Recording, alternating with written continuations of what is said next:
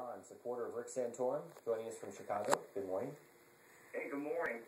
I just wanted to talk a little bit about how the mainstream media has been supporting both Newt Gingrich and Mitt Romney.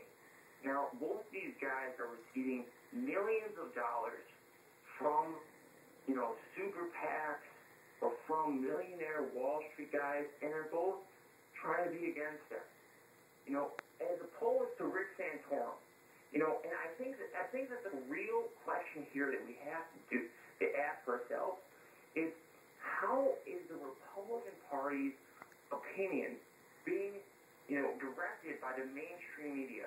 For example, obviously everybody knows about Rick Santorum's Google problem. I'm not going to go into it because, obviously.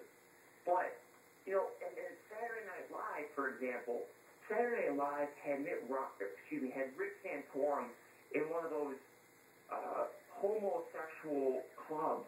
Like he was a guy who just loved to have a dildo lubed up and shoved. Okay, we're going to stop you at that point, and we'll go next to this caricature from the Weekly Standard. Ralph Cramden, of course, the honeymooners.